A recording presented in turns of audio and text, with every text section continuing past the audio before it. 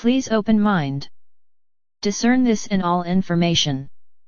March 15, 2017. Mind control is real. United States Patent 650-6148b2 confirms human nervous system can be manipulated through electromagnetic fields from monitors. Posted on prepareforchange.net and anonhq.com. By. The subject of mind control has been keenly contested for some time now. Mind or thought control is broadly defined as human subjects being indoctrinated in a way that causes an impairment of autonomy, the inability to think independently, and a disruption of beliefs and affiliations. Mind control was initially considered a mere conspiracy theory. During the early days of the term, its adherents believed a human's mind could be controlled through the dissemination of propaganda messages to suit the person disseminating the message. Even media theories such as agenda setting, framing, and priming supported the notion that the human mind could be controlled to think in a certain direction the media wanted. This, in theory, becomes possible through the messages the media disseminate to the public. As the media constantly bombard people with a specific message or idea, over time, people become addicted to it, adopting it as a reality. Of course, if this happens, it means the thinking faculties of people have been altered. However, mind control moved from mere communication messages of the media to something deeper after a shocking revelation.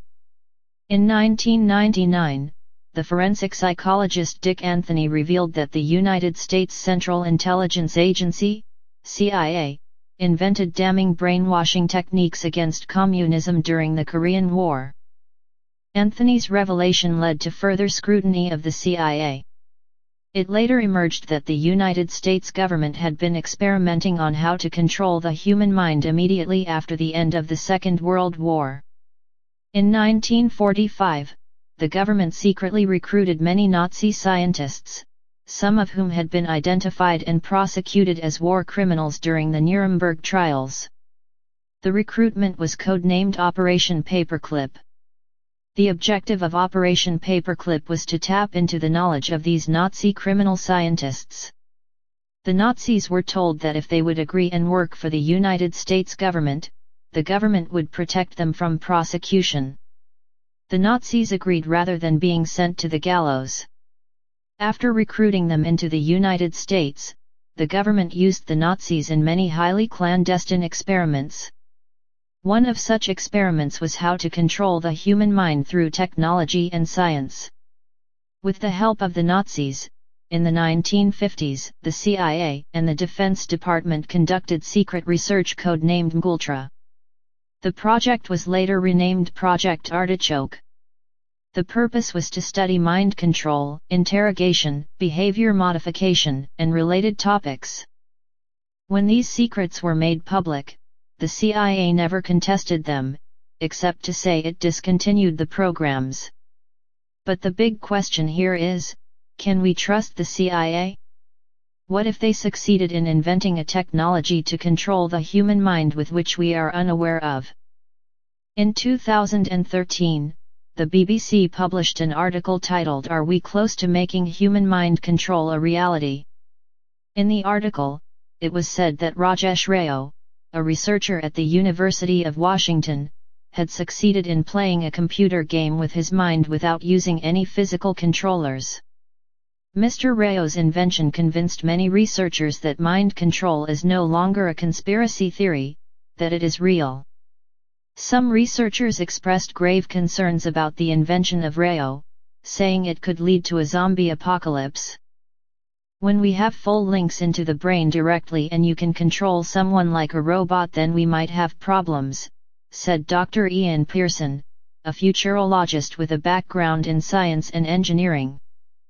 To further prove to you without any ambiguity that mind control is real, and that the technology to do the highly immoral, unethical, and corrupt job is available, we look at something we have chanced upon on the Internet. We've come across scientific research published on the Internet with patent number US 650-6148b2. It is titled Nervous System Manipulation by Electromagnetic Fields from Monitors. The abstract of the work reads: physiological effects have been observed in a human subject in response to stimulation of the skin with weak electromagnetic fields that are pulsed with certain frequencies near 0.5 Hz or 2.4 Hz, such as to excite a sensory resonance.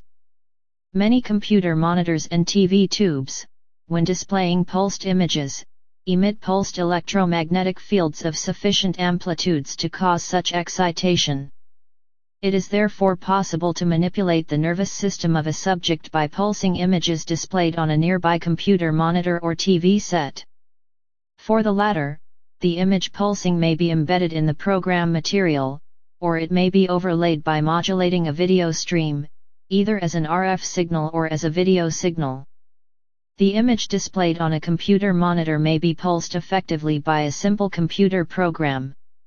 For certain monitors, pulsed electromagnetic fields capable of exciting sensory resonances in nearby subjects may be generated even as the displayed images are pulsed with subliminal intensity. According to the publication on Google, Hendrikus G. Loos is the owner of the work. He filed the work in June 2001, but was published in January 2003. When we attempted to find more details on Mr. Loos, we realized he isn't popular on the internet, not even mentioned in Wikipedia. Few articles have been written about him. What we did find, however, is his work on the manipulation of the nervous system with electronic devices started in 1978, publishing 9 works since.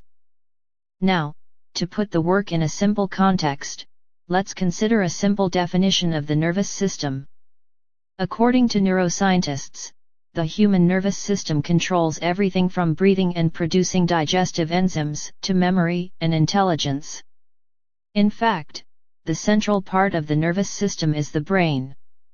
If patent number US 650-6148B2 says that the nervous system can be manipulated by electromagnetic fields from monitors, need we not tell you that your mind is being manipulated with monitors?